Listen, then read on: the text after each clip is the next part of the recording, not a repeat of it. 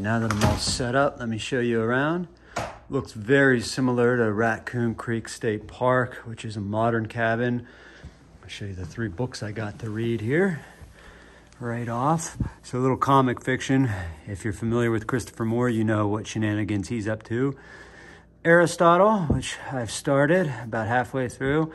And then I thought I'd really like to get into reading some more of Jack London's short stories. I got into him when I was younger, him and Jack Kerouac. Haven't read them for a while. Certainly check out To Build a Fire and Call of the Wild if you haven't. Those are his most popular stories and well worth reading. Anyway, that's the lounge area.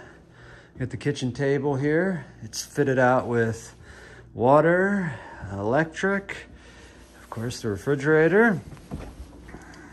Here's what we got going for this 3-day, 3-night trip.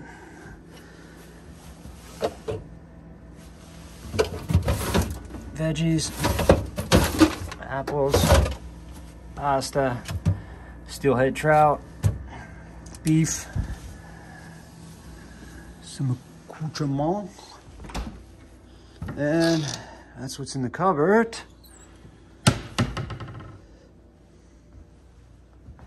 Show you the bedroom, but basically that's where I'll be sleeping for the next 3 nights. I sprung for the modern cabins as opposed to the cottages because my wife was hoping to come, but she just couldn't arrange it with work and she wasn't feeling that good, so I'm on my own again. And she will only come if there is a working bathroom. So yet again, I got a working bathroom. Say hi to the people. And if you had a couple of kitties, you could put them in the guest room there. All right, guys, I'm gonna sit down, unwind, get all my stuff in, and then I'm gonna walk out.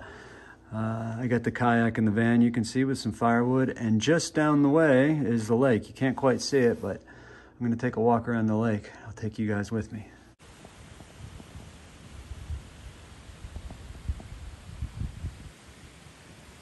So that was either a loon or a diving duck. I'm not sure which.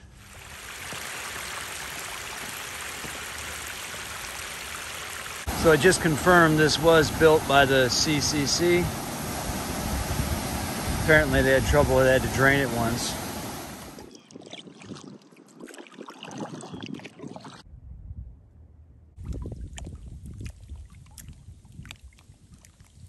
See, our beaver buddy has been here. Look how smooth he chewed that off. See his teeth marks? I guess he wants that for his lodge. Let's walk across the old beaver dam. See if we can see any popping up.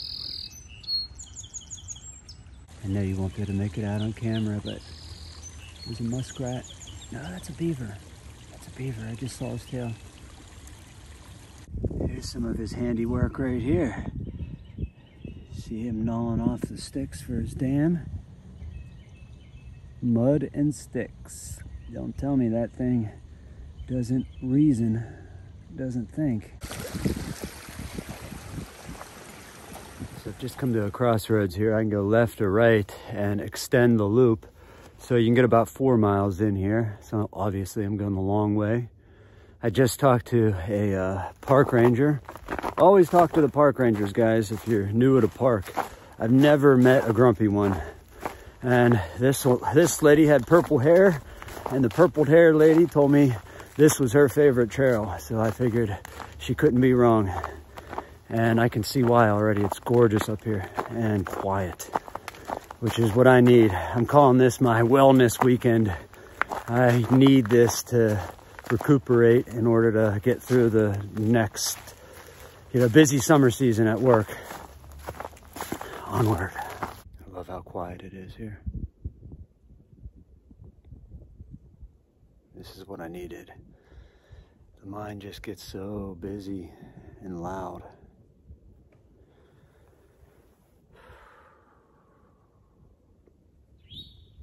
I don't know that bird. Anybody know that bird song?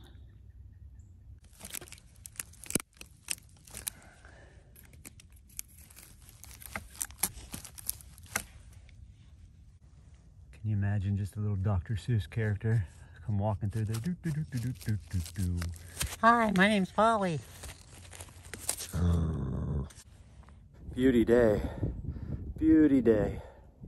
Not what I was expecting, but beauty day nonetheless.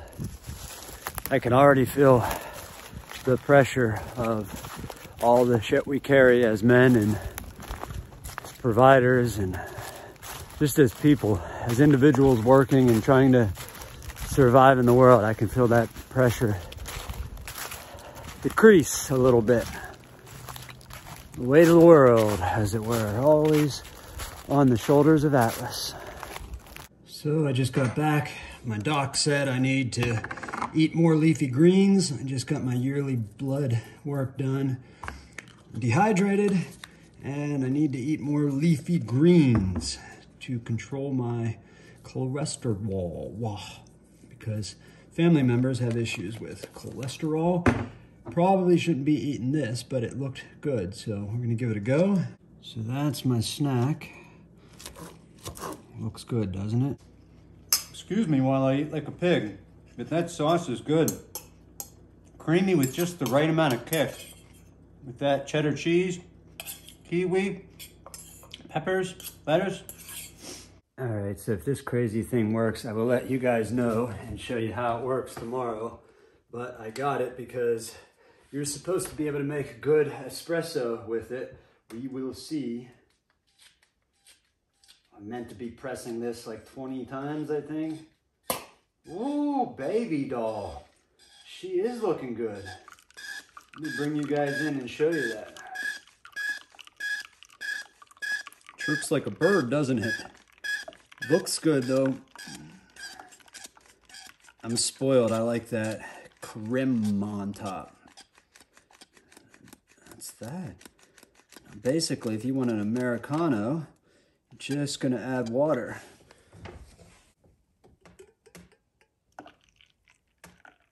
You got yourself first class coffee.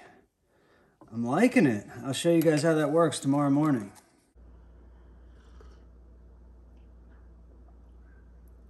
Oh yeah, that's much better than steeping it. Still not as good as the machine I have at home, but my wife was a barista, so she did spoil me a little bit with good coffee. But that's better, definitely. We'll see how hard that thing is to clean, because if you're camping, that matters. Oh yeah. All right, it's time to sit down and read. What short story do I want to read here? So listen to this. These are his Arctic stories, which take place up in the tundra. The afternoon wore on, and with the awe born of the white silence, the title of this short story, the voiceless travelers bent to their work. Nature has many tricks wherewith she convinces man of its finity. The ceaseless flow of the tides, the fury of the storm, the shock of the earthquake, the long roll of heaven's artillery. But the most tremendous, the most stupefying of all, is the passive phase of the white silence. All movement ceases, the sky clears, the heavens are as brass. The slightest whisper seems sacrilege, and man becomes timid, affrighted at the sound of his own voice. Sole speck of life journeying across the ghostly wastes of a dead world. He trembles at his audacity, realizes that he is a maggot's life, nothing more. Strange thoughts arise unsummoned, and the mystery of all things strives for utterance. And the fear of death, of God, of the universe comes over him.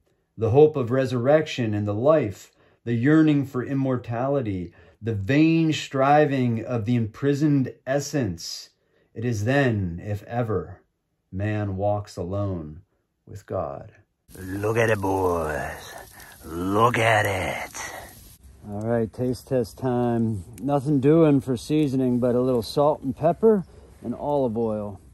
Look how pink she is, boys. try some of the asparagus, huh?